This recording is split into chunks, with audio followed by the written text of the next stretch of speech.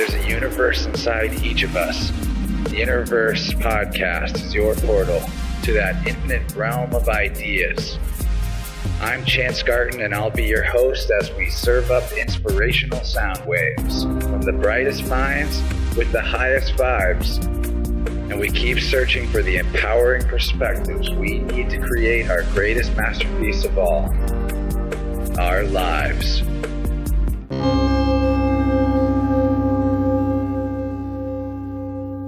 Welcome to the One Within All, back to another episode of InnerVerse. Excited as always to be delivering an excellent conversation. Today we've got the return of Matt Presti. Matt is the president of the University of Science and Philosophy, which is also known as the Walter Russell Foundation. They have been collecting and keeping the works of the late genius Walter Russell, who was a master artist and is also an illuminated scientific innovator. And Matt's also been responsible for putting together an amazing Walter Russell museum since the last time we spoke with him. He's also a musician. Matt is himself, and all around awesome dude from my home state of Missouri as well. It's been too long since we spoke with him, and I'm excited to get into it with him again. I want to lead us in with a quote that Matt has shared with me from Walter.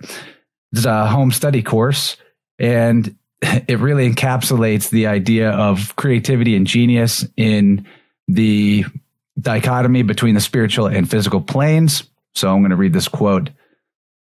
Humans must think outwardly through the senses in order to live and function in a sense-objective universe.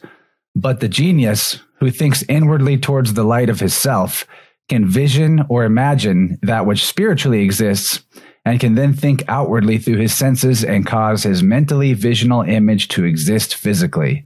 That is what creation is and what the genius creator does. So that's a really useful way to start framing our conversation. We're going to be talking about the difference between the sense reality universe and the spiritual truth within ourselves, the still God point, if you will, within our deepest part of our mind. And also want to remind everyone that if they want to check out the university that Matt is responsible for taking care of, it's philosophy.org. Find that in the show notes. And also you can see more of what Matt does and his music and other things at mattpresti.com. So without further delay, let's get this started. This conversation's been a long time overdue. Welcome back to the show, Matt. Thanks for being here. It's great to join you again, Chance. Thanks for the invitation. Oh, yeah, it's my pleasure, dude. I'd love to have you catch us up a little bit to what's been going on in your world since way back in, 2 years ago when we recorded the last podcast. It seems unreal that it's been that long. Yeah, it's been a minute. Well, part of my rollout for being president of the university, I should just say I have to disclaim now, but I don't speak on behalf of either fire department I volunteer for or necessarily the University of Science and Philosophy regarding my own personal opinions. But officially, I can say regarding the university, the plan that I had back in 2015 was always to get Walter Russell's artwork back out on display. I'm enjoying your cat, by the way. He's totally cool. Yeah, in the video, my cat Gandalf is behind my head. You guys could see it if you're watching the video version. Yeah, Gandalf's a great cat. He's a helpful spirit for podcasting. Thanks for being here also, Gandalf. Cheers to Gandalf. But yeah, back to the story of the university. I'd always planned to see Walter's artwork back out on display. And between Walter and Lao, they had 64 tons, I approximated, of art, sculpture, personal effects. And we moved all that back in 2018 in September. And it took 7 people 9 days, and it was approximately 11 semis worth of material that we had to move. And having never moved sculpture before, that was sort of an interesting experience because, you don't want to be the guy that breaks Walter's stuff. So fortunately, I had 15 years of audio technical work and unloaded semis and loaded semis for years. So I had that experience under my belt and forklift operation. And it seemed like everything in my life prepared me for that big move. And anyways, we moved everything with zero breakage again in 9 people. And it was just the most massive thing I've ever done. And it took a full year to actually set it up and get the building turned and ready for the museum to be set up. Incredible displays. I'd say everything that used to be at Swannanoa, people can go to philosophy.org and go to the museum and click on gallery, and you'll see pictures of where the former headquarters of the university was, at a Medici Palace built in 1912 called Swannanoa Palace. And I'd say only 60% of Dr. Russell's artwork was actually on display because they just didn't have the room. So we were able to actually get about 98% of his art on display, which is just great because he has so much. From the scientific work to the sculpting to the drawings, and then the just incredible paintings that adorn the halls of the university location, which is 518 West Main Street in downtown Waynesboro, Virginia. It's quite a beautiful location. And I encourage anybody, if you're in Virginia, to make a stop there because it's definitely worth your time. And our operations manager, Jim Porter, will give you a great tour. It's really a wonderful thing to experience the work of a profound genius like Dr. Russell and his wife, Leo, I should say as well. Yeah, absolutely. I got to see a virtual tour of the museum that you shared on the Unslaved podcast a while back. And that was inspiring in itself. And I wasn't even in the actual room with the stuff. It's amazing to see the real scope of human potential being expressed. Like, I've heard people say Walter Russell is basically the reincarnated Leonardo da Vinci of our time. But I mean, in a sense, he surpasses Leonardo da Vinci because the tools that are available to him probably surpass Leonardo's. And it's just really remarkable. And I hope that people in Virginia do, or maybe even travel to Virginia just to see that. I know that if I'm ever anywhere within 3 hours or so of that place, I'm definitely going to make a stop. I do wish that it was in Missouri. You probably do too, but I'm sure there's a good reason why it's all in Virginia. My question about the amount of work that you've collected there is, do you know what percentage of his overall works might be estimated to be collected there? There's probably a lot that's out in the world, right? Well, we've done some collecting. We've been able to obtain a few paintings. Some people buy paintings that are Russell paintings and then donate them to the museum, which is really great too. We had about 3 or 4 paintings donated. We've heard of estimates from different sources, but ultimately the most agreed to number is that 2% of his work is actually in our museum, and the other 98% is out in the world. So that includes different sculptures, different paintings, thousands and thousands of drawings and paintings. One of our historians, Arison Wonderly, is actually putting a book together on his early illustrations, and she has several hundred illustrations that he did for like Collier's Magazine and other magazine periodicals around the turn of the 20th century. He was prolific as a illustrator. He also illustrated for children's books and various authors and others. So he was just all around prolific. And I'd say, our most accurate estimate is that only 2% of the work that he actually did is on display at the museum. And that was about 40 tons. And that took you 9 days to unload it out of 11 semis. I mean, good Lord. Yeah, I mean, we had a 26-foot box truck, and we loaded it, and loaded 3 or 4 personal vehicles as well.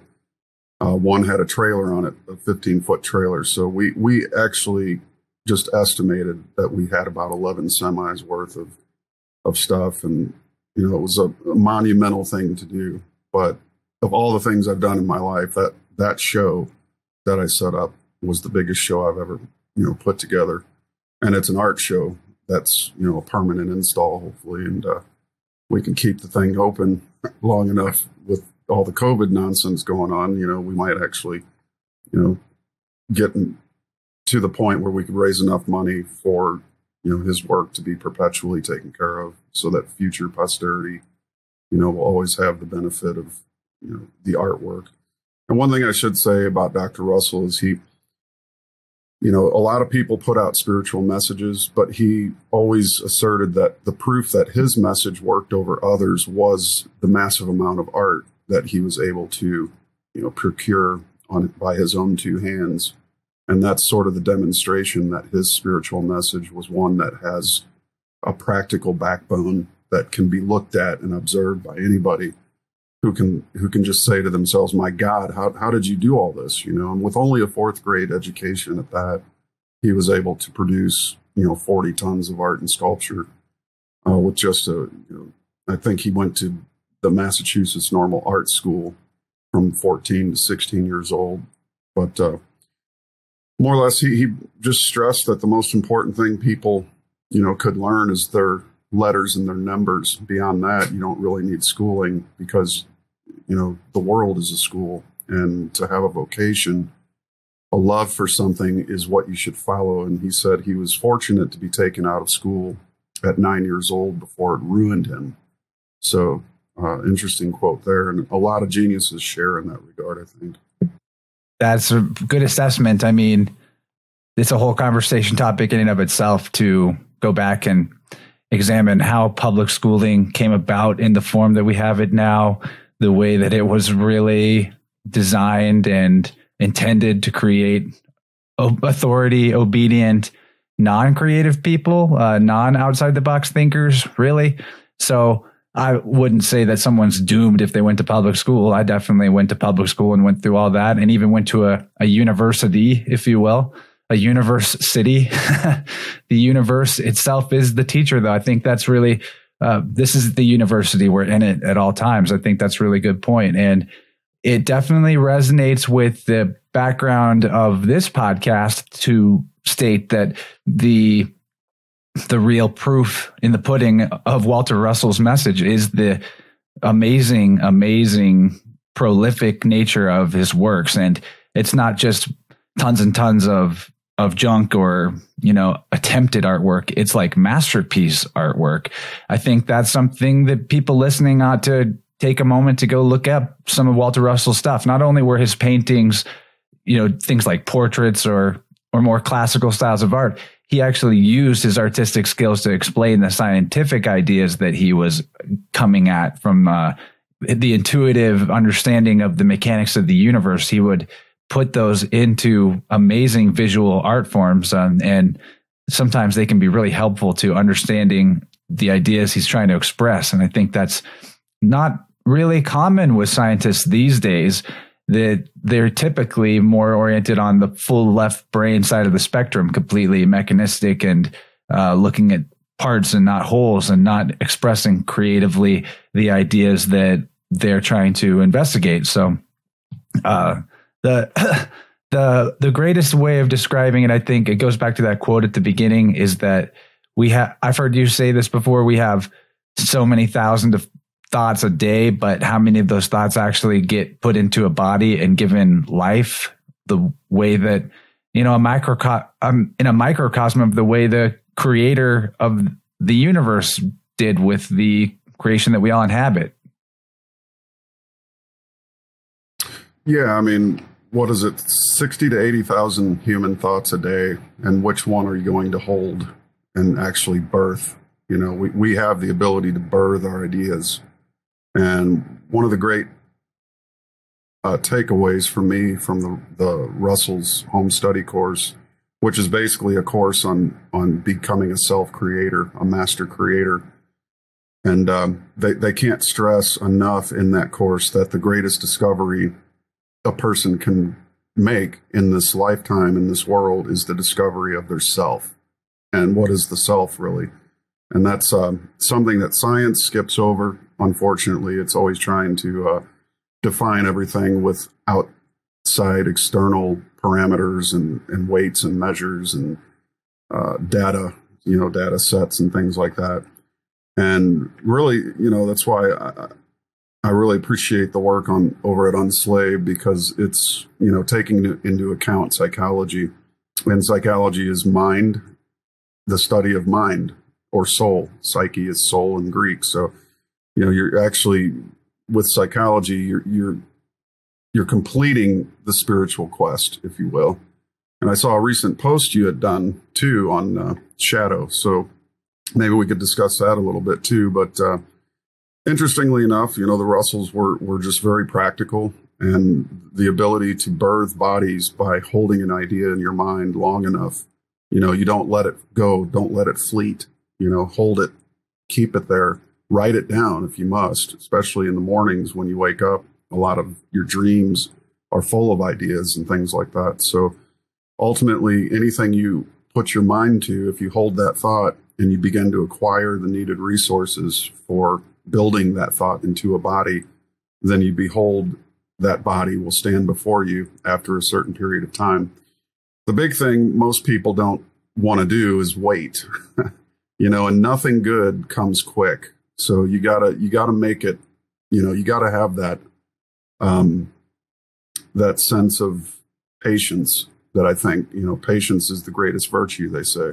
And why is that? Because, in a culture where everybody wants everything right now, fast food, you don't want to wait 30 minutes for somebody to cook, That's why, we're seeing the obesity rates. We're seeing so many things that go along with the lifestyle that's quick and fast and furious. And the detrimental side of that is damage to the physical body. And then also you have, damage to the mind and damage to the spirit. So ultimately there's that three-sided, the triangle of life, it's been called, spiritual, mental, and physical. And if they're all in balance, you're going to have a well-balanced self in an individual. But ultimately, knowing the process of creation is easier when those things are balanced as well. And so a good amount of psychological work helps, to re-engineer the self into a usable parameter that can, do the kind of work that patience requires, set long-term goals, and be inspired to follow through to the very end, whatever it is. And like I said, when I started in 2015 at the university, I had no idea how I was going to find a museum, number one, where the money would come from. But everything just began to line up as I worked toward it, and it started to unfold. And in my own visionary experience in 2015, around my birthday, the still small voice revealed to me that in 3.5 years, we would have a physical location, and exactly nearly to the day, we had found a place where we, moved all the artwork to and were able to acquire it. So, listen to the still small voice, follow through, and, you have to birth your ideas. You can't rely on other people to do it. And the minute you start to work toward it, one of my favorite things that Russell said is the universe is the most perfect mirror. The light of the creator is a perfect mirror, and it will reflect perfectly your desirings, your imaginings, and your images that you hold in your mind. So as you work to unfold whatever it is that is your goal or desire, the universe will work with you. And every step you take toward that unfoldment, the universe will take a step toward unfolding it with you. And that's the beautiful thing about working knowingly with the creator, which is, again, everything that Russell's taught. The creator is you to the degree that you're aware of it. And so it's a very personal yet impersonal journey at the same time. Yeah, dude, you just took it right to kind of the place I wanted to move next, which was the deep, deep question of what is the self? And you nailed it when you said the creator is you. And it's something I like to mention. I like to say that to people. I like the maxim, all is self, but I have kind of pulled back on saying it far and wide, because I think that if a person hasn't got the foundational inner understanding that we're not talking about the little s self being what is the all. We're not talking about the all is your egoic self. By no means. Your individual will or desires are not necessarily reflective of what your higher self is or the true total self. And I think that the best way to get the universe to work with you, apart from aligning your thoughts, your feelings, and your actions, is to put those into alignment with the overall will of creation, which is love, which is the recognition and nurturing of the infinite possibilities that are birthed out of source, out of the infinite. So, let's talk a little bit about the nature of the self. If you have any insight to share with us on that subject, because it's never a bad thing to ponder or remind oneself about. Yeah, absolutely. Well, the self really, to go a little bit more on the point of the ego, the ego, I like to assign words to, letters. Ego to me is externally generated outlook.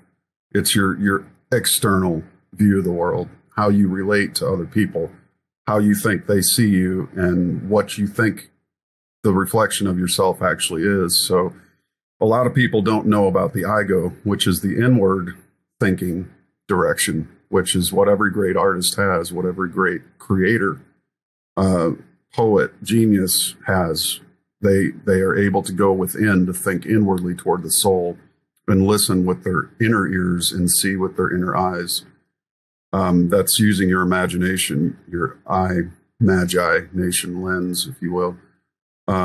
Becoming the magi is developing a relationship with the inner world. The inner world is really everything, and pretty much all our sciences, all our vocations in university is teaching you to affect the external world by being an externalist. And I call it materialistic externalism, because truly it is one of the most profound illnesses that is taught in this world, to settle and change the world by burning things down. It's never worked. It never will work, because it's not just Western civilization, but it's people's own, their very living, their very houses, and we're seeing that play out because of the discontent in people. And the reason people are discontent, number one, they're taught to hate. They learn to hate by people that teach them to hate. And it's unfortunate, because that's not a university education. It's a political agenda with an ideology that is hell-bent on destroying what they should be teaching, which is critical thought, imagination, the use and proper use of your imagination. And like Buckminster Fuller said, building a new system to replace the old one. That's the way we need to, move civilization ahead. And so a lot of the psychological work that one has to do is understanding how the media and how the current,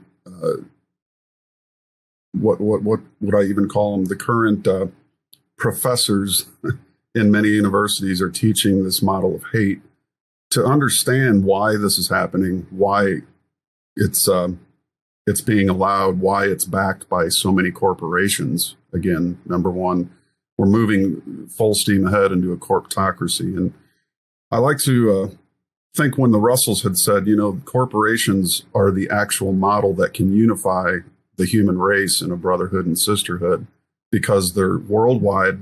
They have all the potential to hire different people under one banner of a corporation. This is back in the early 50s when they talked about corporations being a possible vehicle to achieve, a more peaceful and more better world.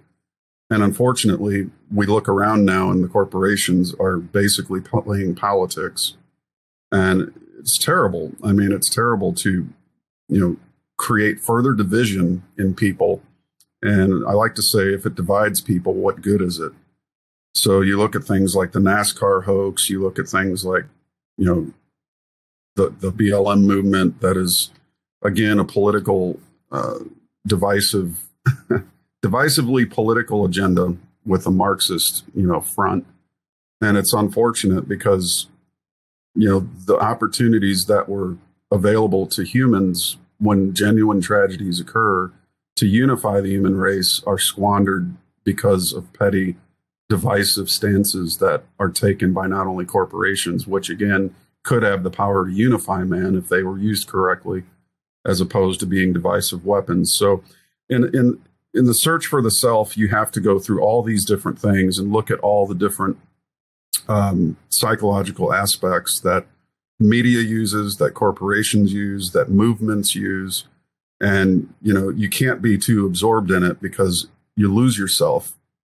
And that's the biggest commodity, the greatest commodity, and the most priceless possession one could have in this world today is their self, the control of their own self, their own thoughts, original, authentic, true thoughts that come from within, not being told how to think from without. And, that's a lifelong practice, and it takes a great amount of effort, but it can be done. The shadow, not just the physical body is the shadow, but also the mind is a shadow. There's shadows in the mind that if you don't weed out these shadows and iron them out and integrate them into your being, psychological traumas, for instance, that happen to a child when they're little, which all of us have experienced in some form or another, can be integrated to complete, a whole person. The journey of life basically is making yourself whole. This is a very long process, but the more whole you become, the more genius you become, the more creative you become, and the more you work knowingly with God, which is, the center of your own soul. As a drop in the ocean is part of the ocean, so is our soul part of the greater soul. And I think that's, a great path for all people who want to unfold that potential. What you're describing is the true mysticism, the true mystical path. The self-knowing is the unifying with the creator within yourself. I mean, it's even said in Christianity that the kingdom of heaven is within, but a lot of times this is misunderstood, externalized towards following the story of a legend or a mythos, that somehow believing in that hard enough is what will bring you to a state of completion or holiness or wholeness. And it's interesting. I didn't know that Walter said that corporations could be repurposed as a vehicle for unity and a better world. But in a sense, I mean, there's no reason why they couldn't. The idea of a bunch of people working together, even hierarchies can exist in a way that are not necessarily evil or compartmentalized in a negative and detrimental way. But I think it would be useful if corporations were going to exist in a future world, we should consider the language that we're using. Corporation begins with corpse, which is a dead body, and then a ration, which is segmenting into parts or compartmentalizing, which is exactly how corporations work. That people in one area know some things and other people have a different job in the corporation, and it's a need to know basis. It works that way in militaries and even in cults. So maybe more transparency and more fluidity between parts of the body of the corporation would allow for a more holistically healthy expression of that corporation. Hierarchies exist in nature. You have your mother and your father who have a natural form of authority over you. But then we have the types of authority that are invested in people that they do not have the right to have, which is a common misconception, especially with people that believe in something like the Constitution, that humans have the ability to grant rights to individuals or to groups that they do not have in nature. And in fact, the United States as a corporation gives out licenses to different individuals and groups, which are essentially the permission to do something that would be otherwise unlawful or illegal. Like a soldier has a license to kill, which that doesn't actually work. You can't actually give a person the right to kill another person, even if a bunch of people voted on it. So that whole conversation is really interesting. And maybe corporations could be reframed and called something like soma-rations. I don't know, soma referring to the body, a living body, as opposed to a corpse. But there is something to the rethinking of language, recreating language. You can't just make up a word and fix the world, but you could, if enough people are using a word and give it that spiritual egregore, that power behind it that has invest it with innate meaning spiritually, then we could actually see some changes occur. The language is a big part of the division that we experience right now, though, for sure. And back to what you started speaking on, the greatest quote to describe what's going on with scientific materialism, as William Wordsworth puts it, we murder to dissect. And I think that's a big part of that corporation thing, because it's a dead body that's divided up into rations, corporation. So a lot of interesting things to think about there. And when we talk about wholeness, I think one of the oldest occult mystery school traditions that's ever been is the symbol of the I single, which is misused as a negative symbol to refer to a sort of total surveillance, big brother idea, all-seeing eye. But in truth, it's referring to the balancing of the left and the right sides and the unifying of both eyes into one, or your third eye, if you will. The eye single is what is able to see both within and without, and 360 degrees, the entire circle. And I'm sure that both yourself and Walter have thoughts about this notion of balance being the key towards the ultimate expression of imagination and access of creativity.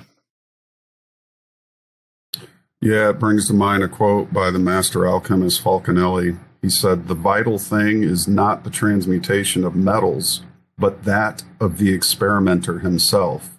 It is an ancient secret that a few people rediscover each century. Unfortunately, only a handful are successful." And that just really speaks to the whole of it.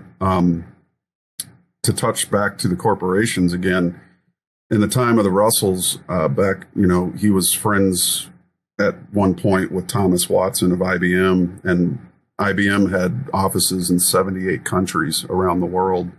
So he saw firsthand, and he would give lectures on business ethics. And he would basically say that my lectures were basically the Sermon on the Mount in disguise under using the word ethics. So he basically taught balance, the law of balance, which was his given wording that he used from his divine illumination, which created the work called the Divine Iliad, which basically means the divine story of creation. And his understanding of balance, what you do to another, ultimately you do to yourself, that which, to the degree you violate the law of balance is to the degree you're broken by it. So unfortunately, we're not seeing the kind of world that they had envisioned. The Russells seeing that the scope of corporations being international and having such far reach could be that vehicle that were able to unify people, because it was the one thing that was reaching internationally. You still had wars and divisions of people, but one thing that was able to reach through the borders of other nations was the corporate world.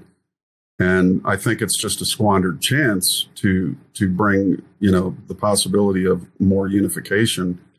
And the reason is because, these boards of directors that run these corporations are, again, the very people that are also teaching, the models of hate in the world. And they're seeking, of course, all of us know in this movement, who understand and have put in the time that there's groups of people that would like to see the human race enslaved, and they've worked for it for thousands of years, and they attempt to do it, and they collapse civilization one after the other with, the kind of behaviors and I would call it, to use the term the Russells even use, mismatings. When you basically have a licentious character, your mismatings and the things you're doing in a physical nature can actually result in a blown up character. I've seen too many people do it. I did it myself when I was in my late 20s and early 30s, drug my character down into the ground through different, physical mismatings, if you will. And it's easy to do because, the basic human desire is to please the body from that level. That's what we try to do, a lot of us in our 20s. And when you get to your 30s, if you're fortunate, you start working toward vocation, the study of something you love, as opposed to just pleasing yourself, which can be done in myriads of ways through partying or, a lot of exploration of the world itself in the 20s. And So the 30s I look at as a time for people to start moving into more of a vocational, desire to unfold things they love, skills, talents. In the 40s, you start to hone on those skills and sharpen them up. In the 50s, you kind of move in, which I'm moving into myself right now, more of the wisdom area. You're able to share and really develop, the artistic qualities in life. And I love the saying by Dr. Russell. He says, great men and women come alive at 40, where mediocre men and women begin to die at 40. So 40 is really your halfway point, like the carbon molecule, which is the God particle. The halfway maturity rate of the universe is the perfect sphere of carbon. And beyond carbon, you move into the transuranium elements and things that have more rings and more emission. So toward your 70s and 80s, you get the rings around the eyes and the baggy skin. And, that's just the nature of nature. It's how it works. And that's what I love about their work so much, is it's based on nature's ways and processes. Even to, seeing how corporations could, root sort of a, possible progression for humanity, which again, it's, people who run them aren't interested in that. And that's part of the psychological work you have to do as well, is knowing your enemy is huge, because the enemy is concerned with one thing: dominating your senses. As long as they can dominate your senses, whatever it is, with news, with cycles, with events, with COVID, your senses and your fear is all projected externally generated outlook. It takes the frame and turns it outward, as opposed to, developing a healthy inward. When's the last time you ever heard a corporation or a politician say anything about the imagination, or anything about the you in you, the self? Has anybody in the universities talked about developing the self and the imagination, the healthy side of, a psychological makeup? You don't hear that, and you don't hear it for a reason, because as long as you're dominated to only view the world from an external, fearful, fear-based position, then everything is about survival. It's always constantly the survival mode. And as long as you're in a survival mode, you can't possibly listen to the still small voice. Now, there are things you can do, again, to develop the creative potential inside. Learning to listen to that still small voice is so, so important. And Russell was asked once by a doctor who had a double PhD and was worth millions. He said, Dr. Russell, I don't understand how is it you're able to do all this stuff, all this kind of painting? You've taught yourself painting and produced all this magnificent artwork. He goes, but you don't have a lot of money. I've got millions of dollars and 2 PhDs, and I'm a successful doctor. How is it that you were able to do it, but I can't? And Russell answered him. He said, because I listen to my still small voice and you don't. So that was really cool. But that's really what it takes. I think we can navigate this world for all the external fears that we all have to live with, the external, threats, the external viruses that are all out in the air trying to come get us. There's one thing that none of this stuff can touch, and that's the imagination. That's the inside of you, which is yourself. That's what you're looking for. And I think that's what breeds the major discontent in a lot of these groups that are out there burning the world down. They have contempt for their own self. They don't know it. They don't think it even exists. And they're probably taught that the world and everything that's wrong is because of the external. And so that's why they go about burning it down, thinking that's going to create the change that's going to, help them discover what they're missing. But that's the greatest fallacy in the world. And again, it's filled with the ranks of discontented people who buy onto that kind of a platform, that burning down the external world is somehow going to reshape the inner world that's in turmoil in you. And nothing could be greater from, a greater farce from the truth than that. That's why this kind of work, as Falconelli said, there's those who maybe just a few in a century realize that, it's not about, alchemy is not about transmuting metals. It's about transmuting the self, and unifying those hemispheres of dualism that exist to become whole and to see the world in a holistic way. And from that standpoint, you become the master of life and death. There is a time to use death. The death half of the wave is very useful. But also knowing when to use the life half is just as important. I think that's what the unification of the hemispheres and the sun and the moon and alchemy to produce that prodigal son, to produce the savior child in the Vesica Pisces, that unification of those hemispheres and becoming whole. And it's all too possible. I mean, anybody that desires to, unify their shadow and integrate the light together as one being of immense power, it's right in the palm of our hands. It's there. It's ours for the asking. Problem is, too few ask. Hear, hear, my friend. Hear, hear.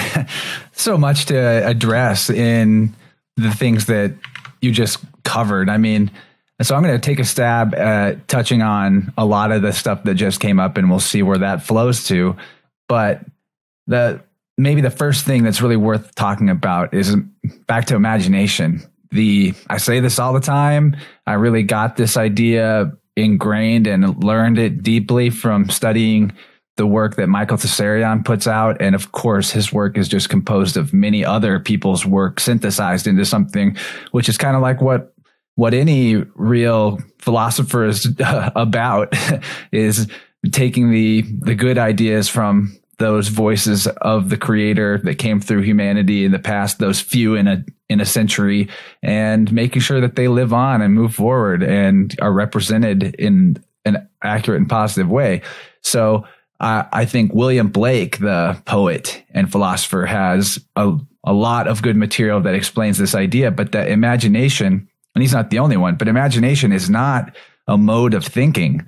All thinking is an outgrowth of imagination. Imagination is the foundational thing. And when you're talking about the fact that in universities, they don't teach you about the self or about imagination, what they do talk about in terms of imagination usually frames it as some sort of a fantasy, as something that is other from reality.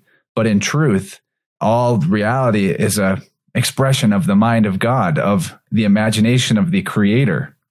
And in that sense, the inward looking that we can do and achieve that is so beneficial and so edifying to our wholeness is actually an imagination.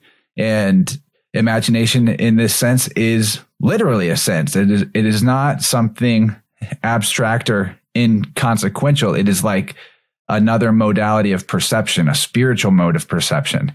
Walter Russell talked about this, how you have an idea in your head and then you build a body for it. Well, that thing that you have in your head, that idea, that imagination, if it can be put into a body and made to exist, then it was real before you did that. It had reality. If it could be perceived that way, it has reality. Hope that makes sense to everybody. I think it does.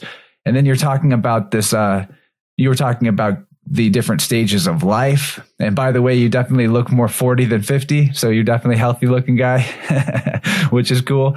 But Saturn, I think, is a good way of understanding what you're talking about. The Saturn return that occurs between 28 and 30.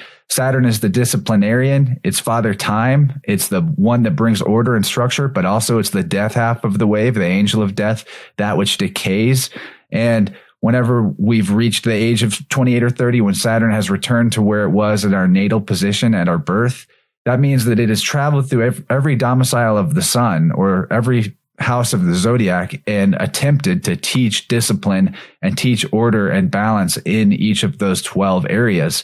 So in those first 30 years, Saturn's pretty easy on you. It's probably not going to kill you to lack discipline in any of those areas. It might cause you problems and it's trying to teach you. But in the next 28 or 30 year cycle, all of a sudden, the lack of discipline, the lack of learning in each of those parts of your life, in all aspects of life, as Saturn returns to each of those areas, will then begin to manifest as disease and illness. And by the time you reach your second Saturn return at 60, if you still haven't got the message about balance and taking care of yourself and dealing with your health in a proper and good way, then it's going to kill you, man.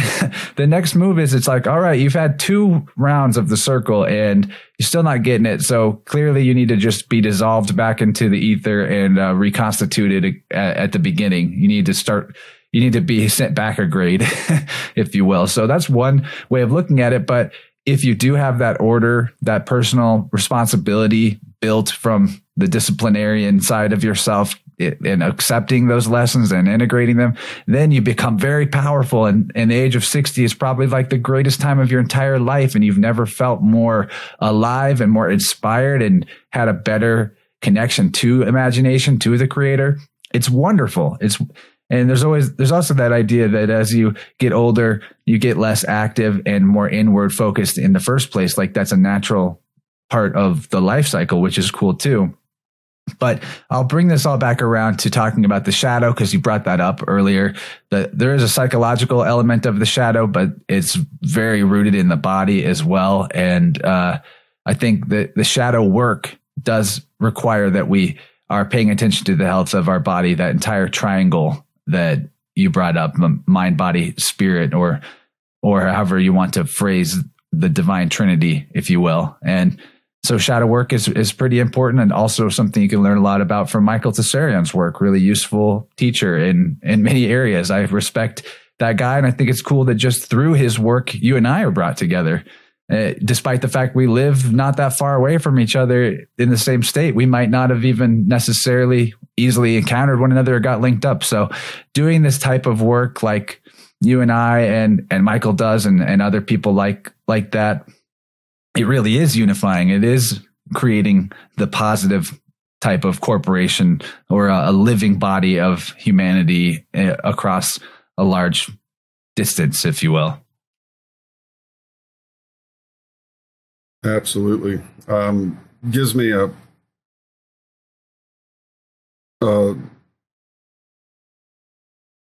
idea to look up imagination in the home study course by the Russells. And just to cover real quick, I'll throw a quote out at you. Just as man himself has come up from the primeval, from the primordial, so have his God conceptions been equally primitive. They have grown and expanded with his own mentality. The search for God has covered the range of all human instincts, intuition, emotion, superstition, imagination, creative genius, every form and substance, real and unreal, that the mind of man has been able to conceive. His imagination has not yet awakened, and which means that his creative powers have not yet awakened. And basically, the more we look at the world and we can line up an understanding of the creator and bring it up to speed, if you will, the more we're going to be able to imagine something different in terms of a structure, and I'm all for society and the world upgrading. Upgrades are good, right? I mean, we got to upgrade our definition of the creator, upgrade our use of imagination. It is too unfortunate that the imagination has imagined devils, demons. We talked about this a little bit in the last time we got together about psychedelics, the misuse of psychedelics, and how through my research, I actually uncovered that the majority of demonic experiences comes from the use of psychedelics, which opens the mind to all kinds of phantasms. It doesn't necessarily make it real, though, and that's the power of the human imagination, is that it can imagine anything. And for myself, I used to imagine that the devil lived under my stairs when I was a child, and he was real. He was there. Every damn bit of it was there. I was so terrified of what was under the basement stairs in the dark of the basement, number one. So, being afraid of the dark as a child, the imagination runs wild. The proper use of imagination, however, my dad bought me a BB gun, and so I became the hunter, and I went to kill the devil. And guess what? He wasn't there. It was all in my mind, but I was brave. Once I got that gun, I was brave, and I went under the stairs with the flashlight, and I was going to confront Satan and cast him out of my house by force. And lo and behold, that was my first lesson in my own imagination running away with itself. So again, we have, the childlike beginnings of the human race have imagined all kinds of things, including a dominant world run by a few psychopaths. That's these people's imagination, and it's working very well. But we can counter their structures with our own structures. We can imagine our own civilization, our own kind of culture, and I think it's a good chance what's happening right now with Hollywood basically sinking into the mud and mire and muck, the degenerate imaginations of people are self-destructing. Hollywood's losing its grip on the human mind. I love that. And now what that does is it levels the playing field for people to reimagine a new culture, their own culture, if you will. I'd like to see really a lot of, which we are seeing. Look at the film festivals. We're seeing people making films that we would have never imagined in a million years would be making films. If you go back to the 80s, you were very fortunate to even be able to own a video camera. But now anybody can make, a documentary, anybody can make music for the most part. When I started playing music in the 80s, I would have never imagined that, the mixing board was $2,000 for a 16-channel mixing board. But now you can get one for about $80 and do all the mixing in your house. Everything is there on the computer. It's really, the arts have really become accessible. And so in this time, in this period when Hollywood is self-imploding, there's a real chance for people to use their imaginations and become creative individuals. And so despite what's happening in the world, like you said, the return of Saturn is kind of bringing about a decay and a destruction in the falsity around us. And so we're seeing what's false in Hollywood, how it's just corrupt and retarded.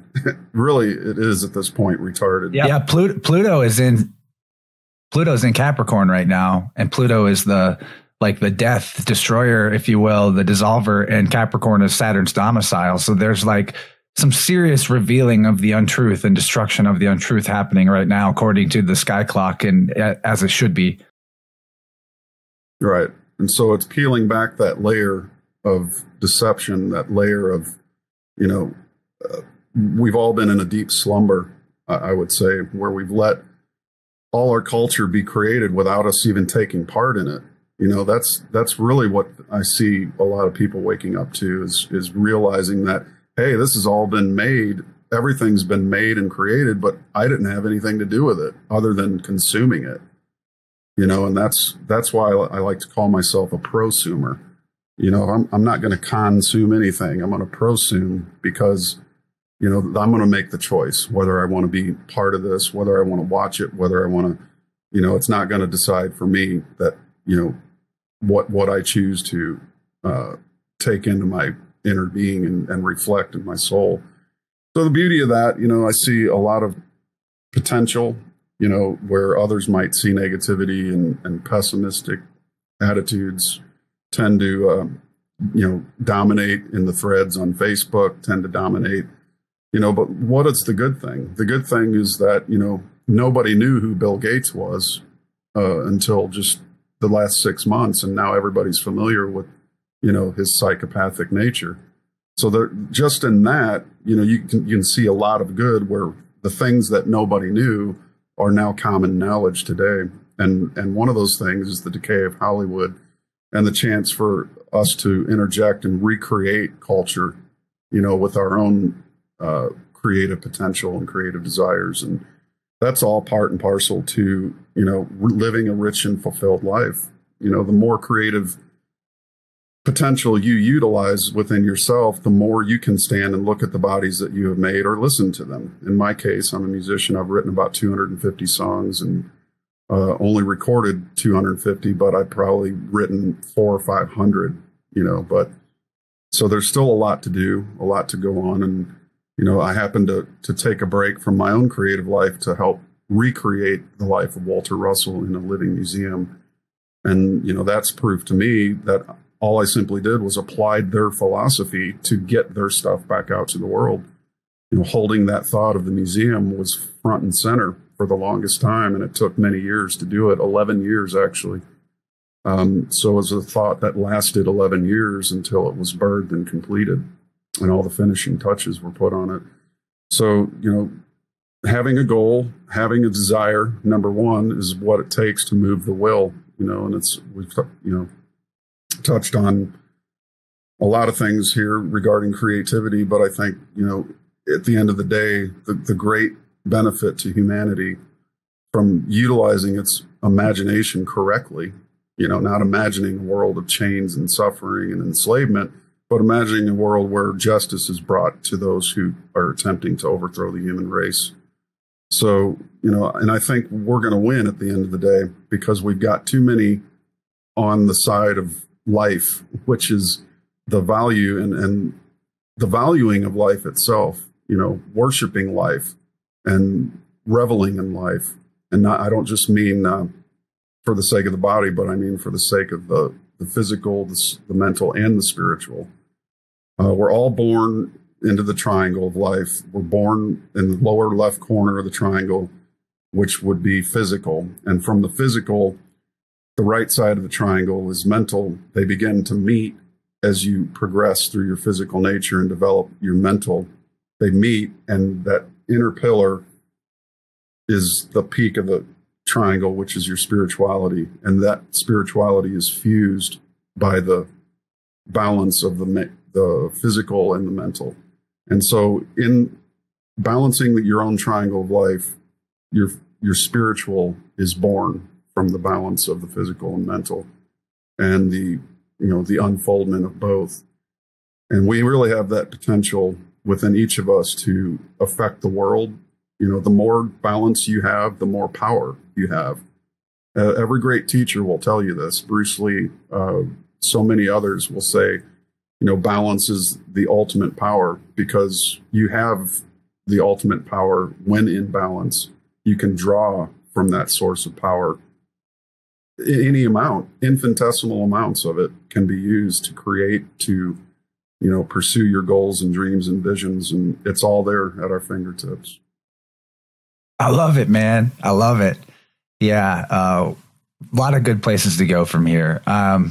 We are getting close to the end, so we're going to give you the last couple minutes to give people some ideas on how they can get involved with the philosophy.org family, get what you might want to point them towards, maybe the future of your own personal art and your own personal work with the Walter Russell group. But gosh, there's so much. I do want to return to a lot of the topics that we glazed over in the first hour. And so before we wrap up the first hour, I'll give a summary of some of the things that I'm going to plan to get us into in the second hour. But I just got to say that this is what the world needs to be focusing on right now. It's always been about balance, and it's always going to be about balance. And that is where our infinite potential is generated from. So yeah, let's go ahead and move towards the end of this first hour. And thanks for being here. This is awesome. I knew that we could just get on here without much of a solid plan and deliver the gold, because that's how it works. It's a flow state. Whenever you have this mindset, whenever you have this intention, whenever you align your thoughts, your emotions, and your actions into a unison, the universe will, reward that. So thanks, man. This is great.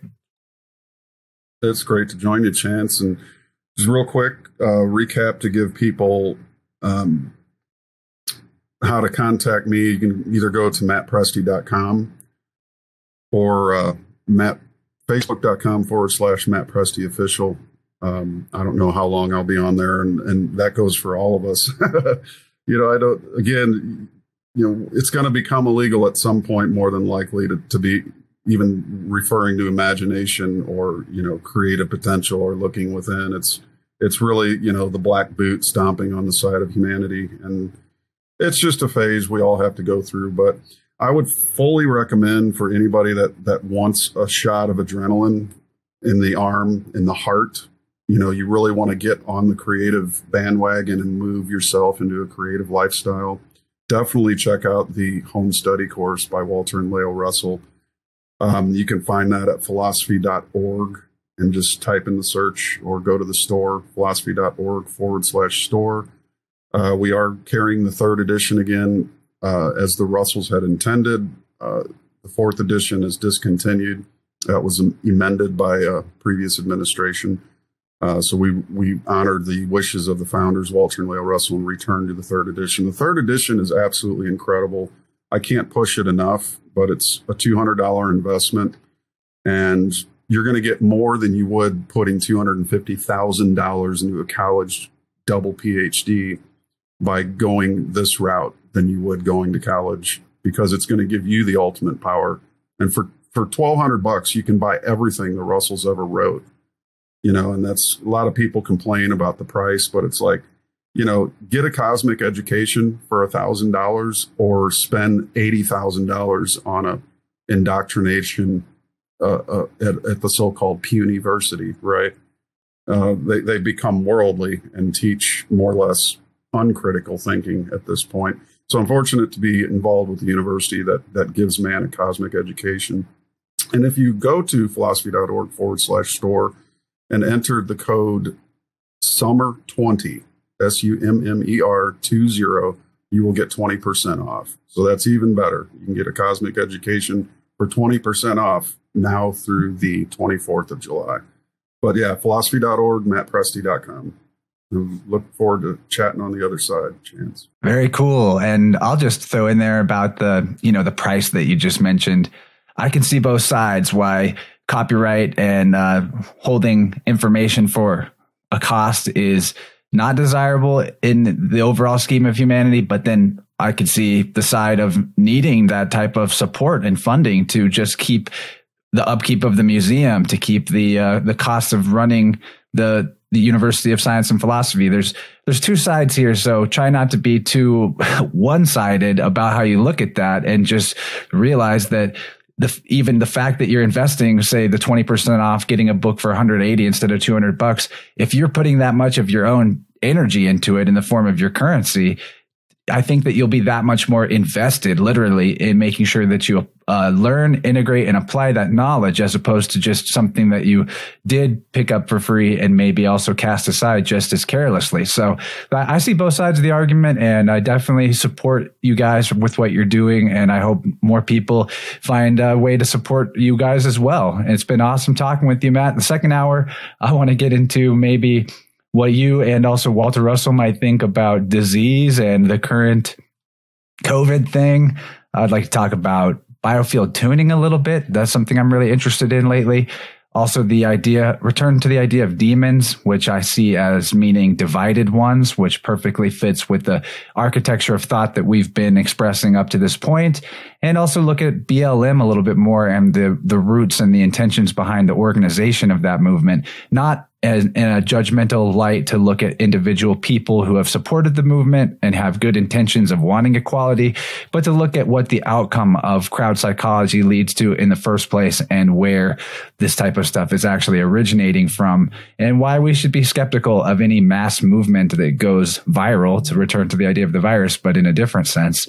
And there's probably more. I'd like to get into some of the fake counterculture that we see expressed as being somehow an authentic and original, going against the grain of mainstream corporate culture, when in fact it's very much just a hidden version of the same thing. And so that's a lot of stuff, guys, that's going to be in the second hour if we can fit it all in. And I hope that you guys come and join us on the other side of the break. You can sign up at patreon.com/InnerVerse. And yeah, once again, Matt, thanks for being here. And I'm looking forward to the other side.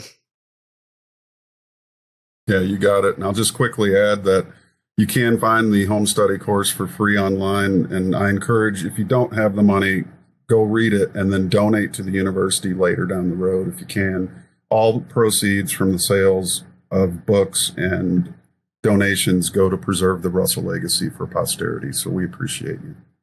Awesome. All right, guys. See you on the other side. All right, here we are at the end of another episode.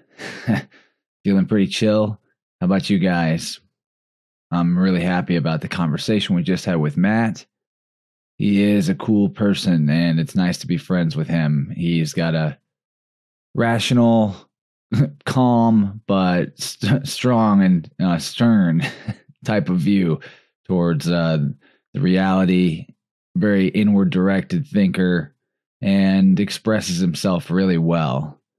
I like how this conversation went. We definitely just took it as it came, with a nice flow and not really much planning ahead of time.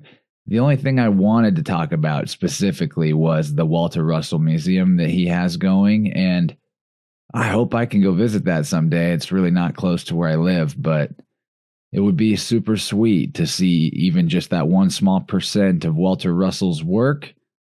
Don't forget, if you want to find out more about Walter Russell, his philosophy, his writings, see more of his art, you can go to philosophy.org, which is their website for the University of Science and Philosophy. It's pretty sweet. I think that Matt's been doing a great job since he took over as president over there. I say took over, but I know that he's not doing all the work. There's other people that work with him, and it's just an important thing to keep alive really cool art and be inspired by it. Not to make it like a religion, of course, and it's not that way with Walter Russell, but to let it continue to inspire others instead of allowing history to cover it up with the dirt of forgetting. Because, yeah, this stuff is worth remembering. I mean, the museum is just amazing to know that one person can do all of these things, but like learn all of these different skills themselves. It's quite remarkable. What you're really looking at with somebody that is expressing the universal imagination so freely and able to build amazing bodies for his living thoughts, and to do that all with the type of healthy philosophy, love of wisdom. That's what philosophy means. That Walter Russell had, and that Matt Presti keeps alive with his personal way he lives and the way that he shares the Walter Russell work and adds his own thoughts to it and updates things, if you will. This is what it means to be biophilic. Biophilia, the love of life, and what we're like, the love of feeling good, that life feels good to be in. It's a really important word to attribute to ourselves, I think, because what we have in culture right now is a necrophilous type of expression, which is obsessed with death, not just obsessed with death though, but like things that you'd consider dead are what the culture loves most. And what that would be artificial stuff. If something's not alive, then therefore by default it's dead. And if it's not the expression of nature, or the expression of a living man or woman that is aligned with nature and nature's laws, natural law, then it's some kind of artificiality that is, in a way, what you would consider dead. So just think about how people in the world today are probably feeling in their own bodies, or rejecting the feeling of being in their own bodies because it doesn't feel good. This is sort of why people are living so much through screens and through media more than ever before, because they have to find more and more ways to self-hypnotize and keep themselves from thinking about how it doesn't feel very good to be in their body. And that's too bad, because a healthy and balanced body feels really amazing to be in. And it creates the biophilia automatically whenever you're aligned and whenever you're firing on all cylinders, every part of your different core systems are operational. But when we do have this like hatred of our own life because it feels so crappy just to physically be in our body, in our life, I think that's where we start getting all this really backwards, anti-life type of expressions. And so here we go. I'm gonna hopefully not make anyone too mad here, but just hear me out. Don't just tune this out or reject this out of hand. In the plus extension, one of the things we talked about was Black Lives Matter. And in no means were we trying to say that Black lives do not matter. But, not even trying to say there's no systemic racism. Hopefully we expressed that exists, or at least in other conversations I've expressed that, like, yeah, I recognize systemic racism, no doubt. But what I see online a lot is that when another person comes back talking to a Black Lives Matter person and says, all lives matter, they get called racist. So just please think about this, like, through your heart center for a moment. Is it racist to say all lives matter? Or is it biophilic to say all lives matter? To say just one type of life matters and the others don't matter is really weird. Or to say that it's somehow wrong to think that they all matter. Just realize that these type of divisions of cultural identities are what keep our entire human species conquered, essentially. Divide and conquer. That's what the game has always been. So hopefully that didn't make too many people annoyed that I said that, because it seems to be a super huge trigger to say all lives matter, but that is what I know in my heart to be true. And I think that systemic racism should be addressed, but really it's not going to unless we figure out this whole classism thing that's going on. I think that's a bigger deal than racism overall, because I just don't know a lot of examples of racism in my daily life. Not saying it's not out there, but I am saying pretty confidently that most people aren't racist, and most people just want to be cool and don't really care about what race other people are. And we're all humans, right? So just keep that in mind before you get all jump into a bandwagon, get yourself involved in a big collective groupthink, mass hysteria thing, because those just don't go well. I'm sorry to say it. We gotta retain our individuality and not join a herd of some kind, and not attack other people just because they are thinking differently than us and not wanting to use the same slogan as us. Maybe want one that's more inclusive, like all lives. But anyway, that's more of a digression I meant to get into there. But let's talk about the other parts in the plus extension real quick. We talked about what we thought Walter Russell might think about disease. We're trying to look at the current pandemic thing from the lens of Walter Russell philosophy and science and that kind of thought, which is cool. Talked about biofield tuning a little bit. Talked about the concept of what demons are, divided ones. Fits into what we're just discussing. We discussed the fake counterculture and music industry, which is cool. I've been trying to bring that up with certain guests lately. I want to make that an entire episode topic just so people can really understand how contrived and controlled even what seems like counterculture has really been throughout the decades, and how that's just replayed the same strategy generationally. We talked a lot about music, actually, so that's cool if you like music. The plus extension was rad. If you like the first hour, you'll like the second hour. What can I say? And all you got to do is donate $5 through Patreon, patreon.com/InnerVerse. And not only do you get this episode for a meager $5 tip, the same thing you would tip a waiter or somebody that served you food, you also get all the other episodes for the month and all the episodes from previous months, if you can listen to them all in 1 month, all that for $5. So if you stay on month to month, you have a better shot of actually getting through all the archives. But hey, my point is, all I'm asking for is the same thing you tip a waiter, and it's like the cost of a Starbucks or something, but instead of getting just the one meal like you did at the restaurant, you're getting all of these episodes that we've done, or at least access to them. So think about that. And we talked about biophilia. We talked about Walter Russell. Let's see, what else did I want to bring up in this outro? What I like most about Walter Russell, he's a polymath. Polymath is somebody that poly, which is many, and math, it's like different forms of, I guess, like application of number analysis or scientific looking at reality.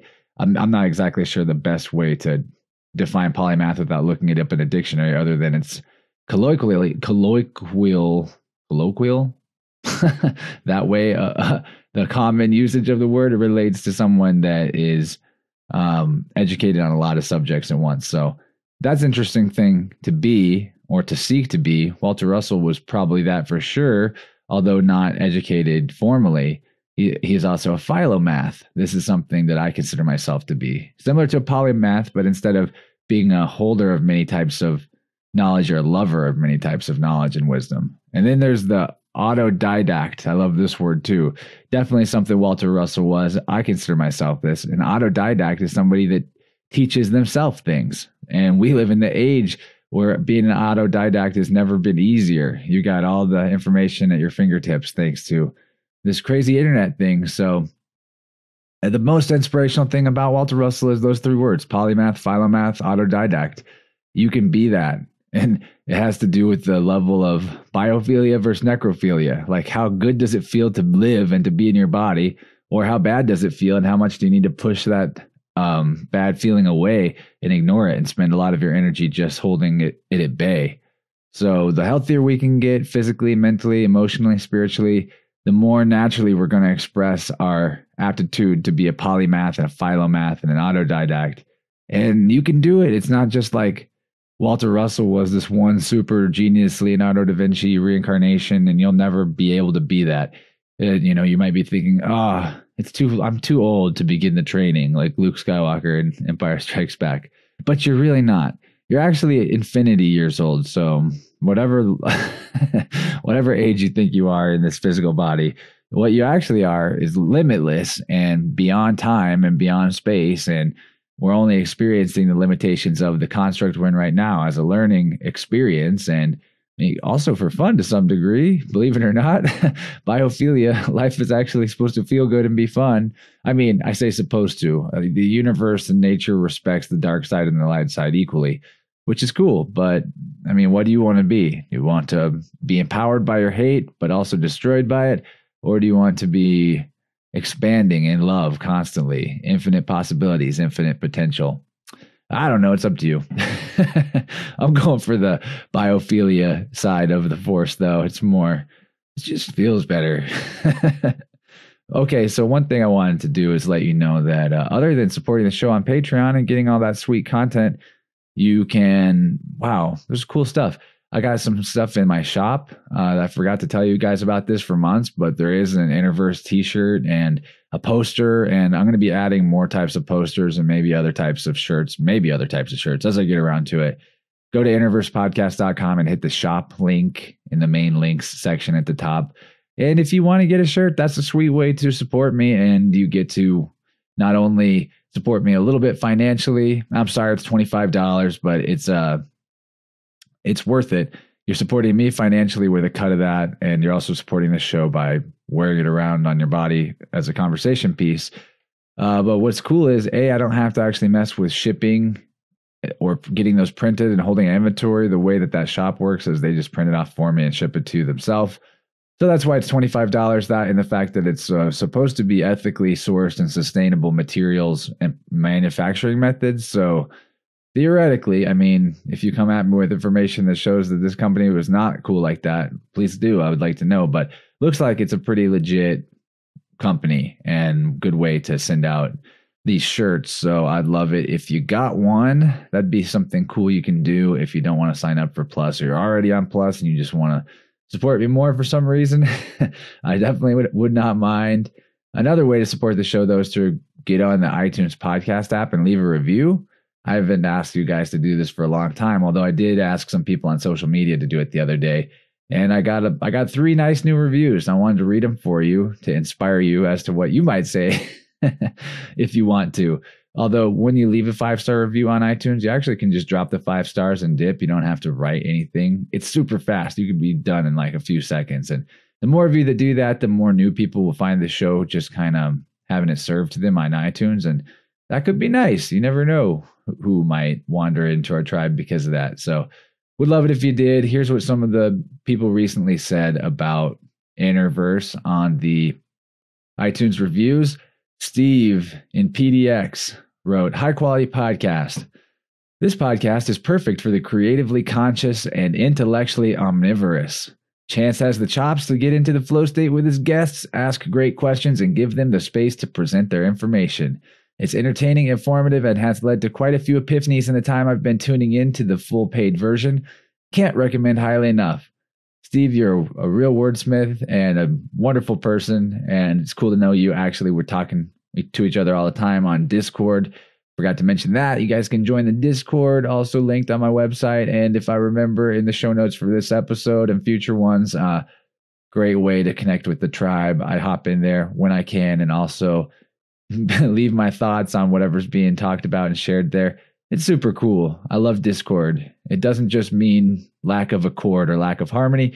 Discord could also mean the cutting of cords and the removing of bonds and bondage. So it's a powerful tool to rid ourselves of attachment to beliefs that are incorrect, because we can ask each other questions and share knowledge and help each other on the path. And maybe we all move a little faster that way. I like the community thing. It's beautiful. Okay, so a couple other reviews. Jaden Free wrote, "The best of the best. Love this podcast. Definitely give it a listen. Chance will get you thinking." Prayer hands emoji, or thank you hands. I don't know. I guess like the prayer hands is now thank you hands too. I do it, so I guess that's what it means. Another review. Oh, thanks, Jaden, also. But another review is Buff Islands wrote, "Deep podcast with incredible guests. InnerVerse is a podcast featuring profound discussions with some amazing minds that is always mentally stimulating to listen to. It can expand your consciousness to see a wider band of reality." Heck yeah, man. That's kind of what I'm going for. Man or woman. Actually, I don't know who wrote that, but thanks for the reviews. It's super sweet of you guys to get on and do that. And if anyone else wants to do that, it's going to be majorly appreciated. But now, time to get out of here, wrap up this episode. Thanks again, Matt Presti, for joining me. I love you guys for tuning in. I'm going to play us out with a song by Wisdom Traders. Wisdom Traders made the intro music to this show that I've been using for a long time. He's a real life friend of mine, quote unquote. And he's an awesome person. And I love sharing his music. This one's called Thick. So you can find that linked in the show notes as well if you want to go follow Wisdom Traders on SoundCloud. You won't regret it. And with that, I'm done. I'll talk to you guys soon. Really good content coming out in just a week or so. Super stoked on it. Much love. Talk to you guys later. Bye-bye.